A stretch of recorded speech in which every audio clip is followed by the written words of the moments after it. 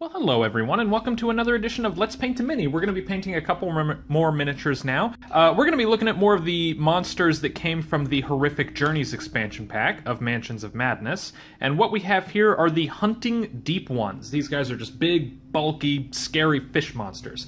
And I decided that I wanted to try to do an effect that I haven't done for the channel yet, but I really like, and I'm really proud of it. I've done it a couple of times. Somebody had me do it when he had me paint Magnus the Red, which is a really big premium Warhammer 40k miniature. What we're going to do is kind of like a faux iridescent color scheme. Now, you can get like actual iridescent paints, but I figured what we could do is we could just do something that is just kind of home brewed.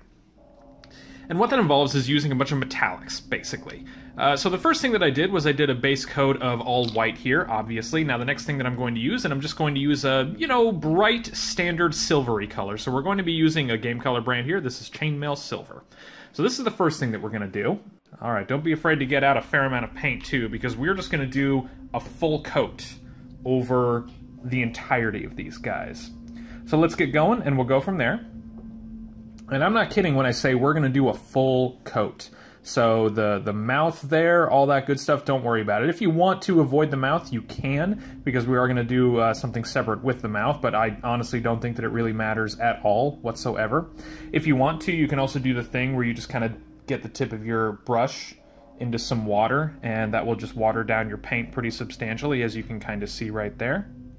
And that'll just kind of help to thin it down and make it run a little bit more evenly into the recesses. And my kitty cat just meowed at me. Toki Wartooth, are you doing okay, boo? Yeah, you can see how much thinner that is. We're not going to worry too much about thinning the paint down very much, though, just because it takes a long time to dry. Well, it takes longer. I mean, long time is relative, but it takes longer to dry than if you were to just not thin it down at all. So, yeah, like I said, just go ahead and coat the entirety of these guys with Chainmail Silver. Yeah, like I said, I wanted to do the iridescent thing, and I realized, you know what? I've seen some... Oh, I don't remember what types of fish. I've seen some fish and like pigeons and that kind of thing that have, just a little bit of a nice kind of collection of purple and blue and green. Like I said, it's just a regular iridescent color scheme on their scales and that kind of thing. And I thought that the big, hulky fish monsters would be a really cool way of doing that. And if you end up liking the effect, a lot too, you can do it for your other fish monsters too. Because now that I think of it, I don't think that I've done many of, if any of, the fish monsters for Mansions of Madness for the channel yet at all. I don't think that I have. I think I've done investigators, and I think I've done a bunch of eldritch monsters and cultists and that kind of thing, but I don't know if I've actually done any, deep ones or anything like that. Anyway, we'll see how this goes.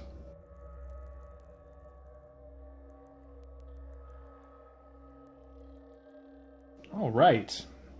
There we go. We've got a nice, bright silver fish monster there. He almost just looks like an unpainted pewter miniature. Just, at a first glance, he just kind of looks like a pewter miniature.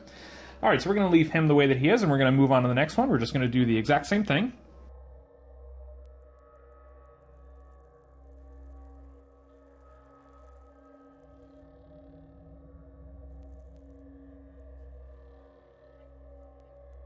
All right, there we go. So now we've got two fully painted, just kind of silver looking hunting deep ones there. So I'm going to rinse off my brush. All right, and then next up, what we're going to do is we're going to do weird stuff. All right, now it doesn't really matter what these brands are that you get. So what I did was I just got some metallic colors here. I got blue, purple, and green. Now it's important to make sure that you get metallic versions of these colors. You can kind of see in the cap there, and right there. Oh, that one was kind of coming out a little bit. And right here. Okay. Now what we're going to do is I'm just going to get like a little bit of a drop from each color. Oh, you know what? I need to shake these up. All right, let's see how that looks. Much better. That looks more like actual paint. Okay.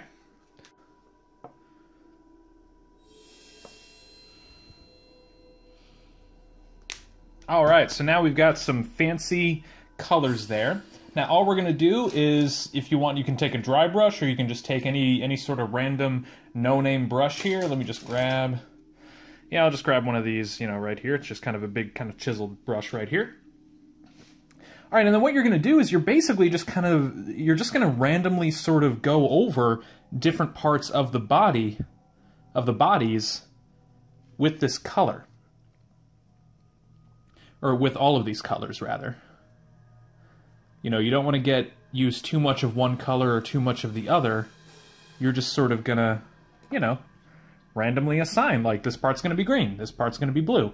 Don't do too much right off the bat if you're worried that you're using too much color. It's not a huge deal to just use a little bit and then go back and forth between the different colors.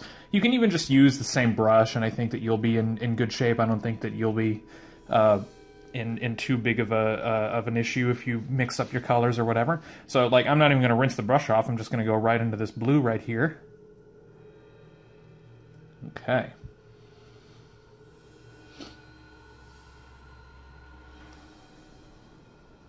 Yeah, it's almost, you're kind of doing a dry brush sort of thing, or like a, you know, like an overbrush or whatever, you know. And you're just kind of doing that over some of the other sort of greens, or like non-green spots that you've done. And again, it doesn't really matter what color that you use in what order or anything like that. Just kind of, you know, have fun with it and just kind of do whatever you want to do. Okay, so he's got a lot of blue and green there. Yeah, that's coming along pretty nice, I think. Alright, so now we've got some blue and green over both of these. And now we're going to take some purple, and then basically just over any sort of like silvery spots that might still be showing, we're just going to go over those with the purples. If you do kind of a lighter, almost dry brush sort of thing like what I'm doing right here, it's going to be very easy to blend the colors too. So don't be afraid to just, you know, do some overlapping or anything like that. You know, try not to, you know, muddy your colors up too much or anything like that, but, you know, don't be afraid to sort of blend the different colors together just a little bit.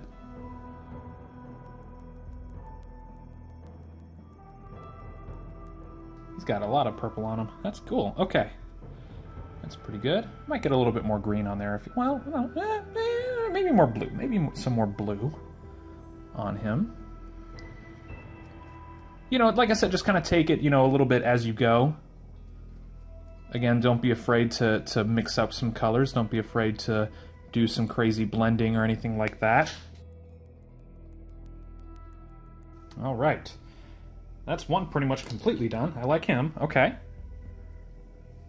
Oh, I already used blue. Let's just wipe off that. It'll be fine. Okay.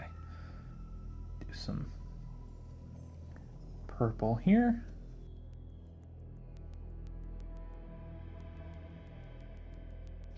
All right.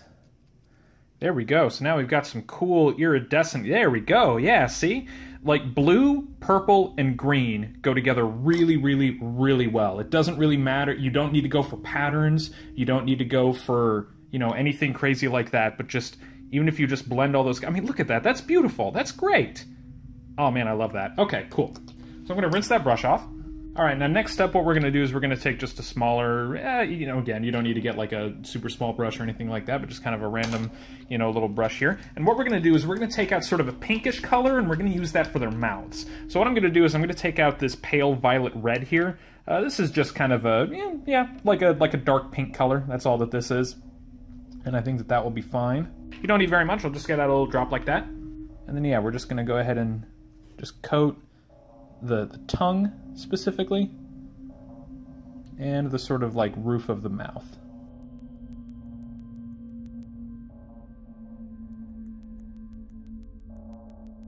Don't be afraid to cover up the teeth too, because we're gonna use a color for them. Okay. Yeah, you don't need to do anything too fancy right there, so I think that that will work just fine. All right, I'm gonna rinse that. All right, next up, I'm just gonna take out some pure black right here, just regular old black. And I figured that they're gonna have blackened sort of claws and teeth. So what we'll do is we'll take this black color here, don't need very much at all. Shucks, I think that we can just keep using that same brush that we were using if we sharpen it down to a point. Okay, and then we're just going to go over each little tooth individually and each claw individually.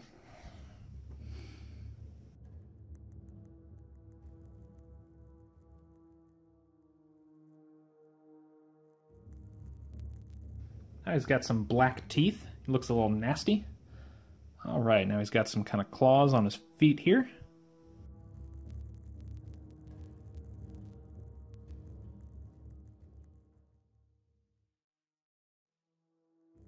All right, so now he's got some black claws, some black teeth there. Okay, I'm gonna just do the same thing with the other one.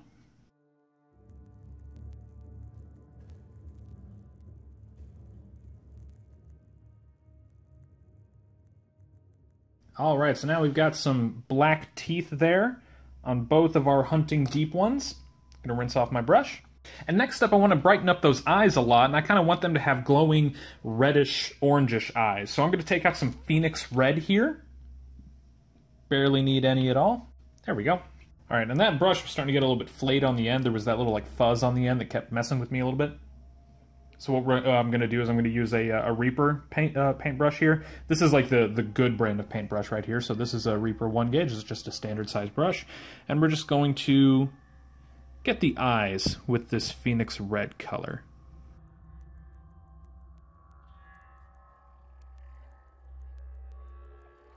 All right, there we go. So now he's got some nice glowy red eyes there. All right, great.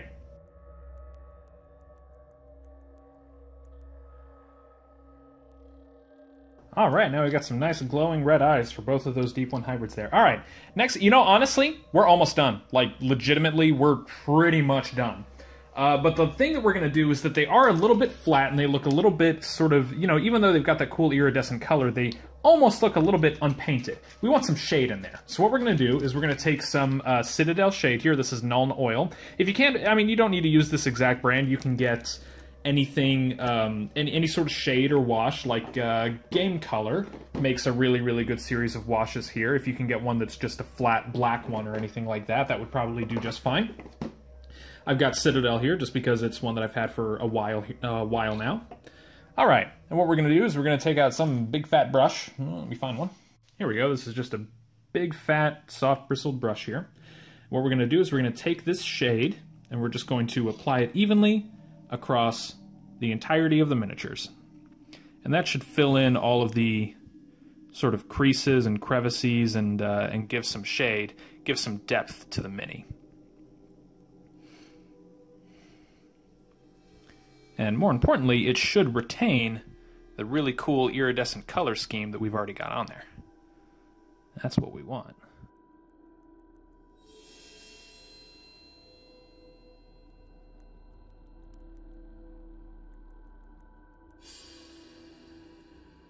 There we go.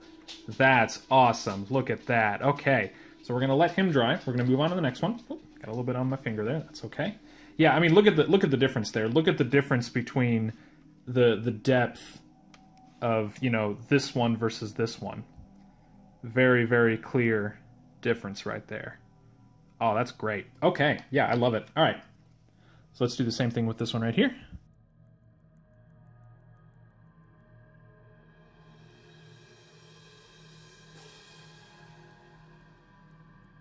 There we go. All right. That is beautiful. I love them. Okay. Now, I'm going to let them completely dry.